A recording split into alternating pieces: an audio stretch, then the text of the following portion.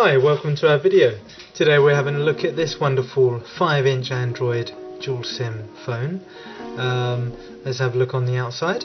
First of all, we've got our gorgeous 5-inch screen here. We've got a front facing camera. We've got our Android capacitive buttons on the bottom. On the back here we've got the rear facing camera. We've got a dual LED flash.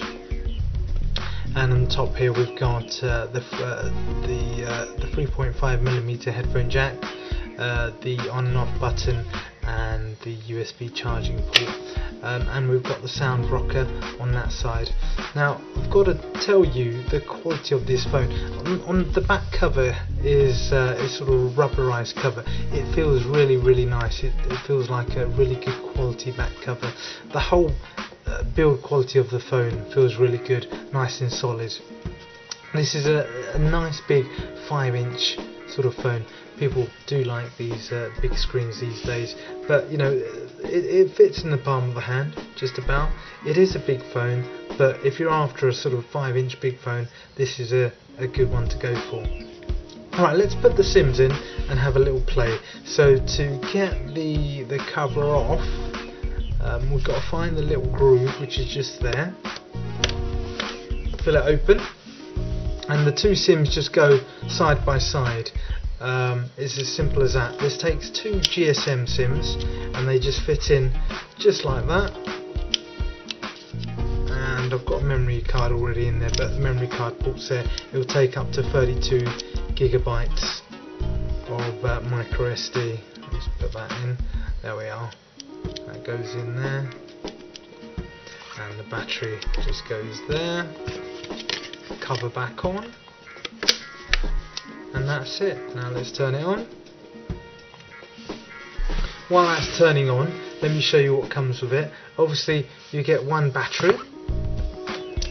Now you get the quick start manual and manual. Now this, I must be honest with you, it's all in Chinese, so it's not a lot of good.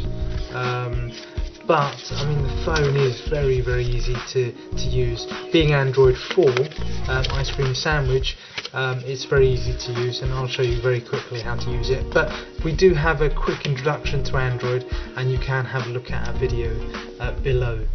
Now you also get a charging cable. Now this just goes in the top, that goes into your PC, and that will charge the phone. Now of course you can buy an additional mains charger from us at extra cost as well. Okay, now that it's started up, we just click over here and drag it across to unlock. Now this is our Android 4 start screen, or desktop if you like, and I've customised it a little bit and put a few things on and stuff. Let's look at the buttons down here. Now obviously we've got our capacitive Android buttons, the home, the menu back, and the search. Now over here we've got our phone, contacts, this gets into our app tray, messaging, and of course internet. Now on top of here we've got our notification tray. Now this has got notifications and things like that. It's got the time and the date and stuff, and we've also got down here, it's showing me that I'm connected to both networks, Vodafone and Orange. Now so this is, because it's dual SIM, this is like carrying two phones at the same time. So if you're doing that already, this will solve your problem. Both SIMs are then on at the same time, and you can receive calls from either of those SIM cards. Obviously it's showing I'm connected to Wi-Fi, I've got my reception bars and the battery there as well. So down here I've got my call button. Now I can call out a number, dial out the number either from the keypad, or I can go to my address book. I haven't got any in there at the moment, but you can call out from there. So once you dial out, you can then choose SIM 1 or SIM 2 to make that call. So very easy, that's how you handle your calls. Additionally, if someone calls you, when they call, it will tell you you're receiving that call from SIM 1 or SIM 2, so you exactly know where those calls are coming from, and you can choose which SIM you're calling from. Text messaging is the same now, so I choose I want to do a text message. I do my text message and just send it. Let's just choose just a random number. We can send it. We can choose from our address book, or we can just do a random number like that. We type the message out. This gives you an opportunity to see the QWERTY keyboard that comes up. If I flip it across this way, you can use the keyboard this way or this way. Now that's a full English QWERTY keyboard. So type out the message. I can then go to send here, and then it will ask me where I want to send it from, SIM1 or SIM2. So there you go. So same principle, and of course when I receive a text, it will tell me where I've received that from. Over here we've got the internet. As I'm connected to the internet, I shall show you. So there we are, that's how the internet works. Now this has got pinch to zoom as well, so if I do that I can zoom in and zoom out, so that's really great. And let me show you the resolution of this phone as well. You can see it's nice and crisp.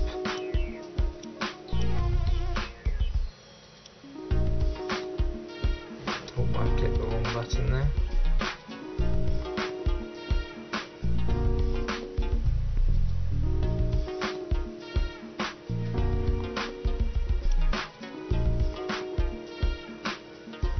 So you can see how crisp the text is. It's a nice, clear and vibrant screen. It's very nice indeed.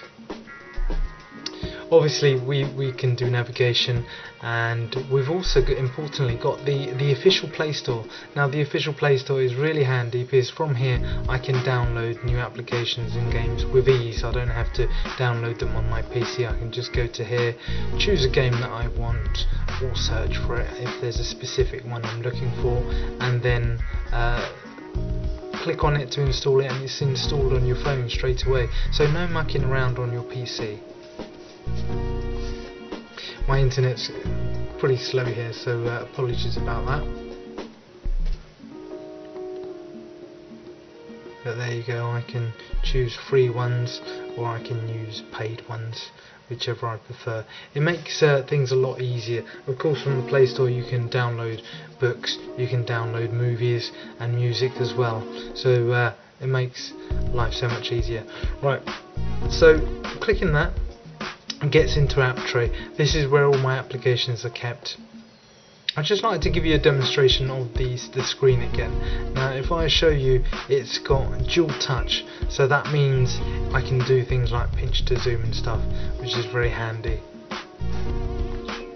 So it recognises 2 points of touch. It's a nice capacitive screen as well, so it recognises those finger touches really well. As you can see, look, I'm just doing that and it recognises those touches really well. And the quality of this screen is just really nice. If I just bring it up to the camera again, you can see that's really great. So what about games? Let me show you a few games and then you can decide for yourself how good this phone is.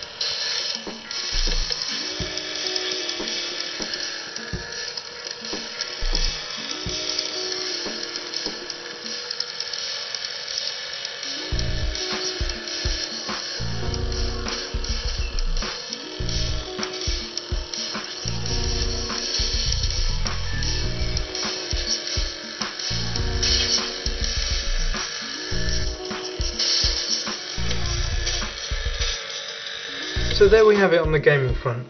I'd like to show you the camera very quickly. So if I just press the camera application, I've got my little monkey man to help. Now we can take camera pictures with the flash on or off, and we've got options, a few other options on here, and we've got a 5 megapixel camera. We can reduce the resolution and things, but leave it on 5. We can do a video camera, or we can do a panorama shot as well, and that will take a few shots and make a panorama image. So you've got everything you need there in your camera application, and you can see the quality of the lens is not bad at all. So there we have it, guys. There's this phone. Now if you're after a 5-inch phone, that's great value for money, is really well built, really nice materials. I can't sort of express to you the quality of this sort of plastic casing that they've got. It feels really nice. It's a lovely 5-inch vibrant screen.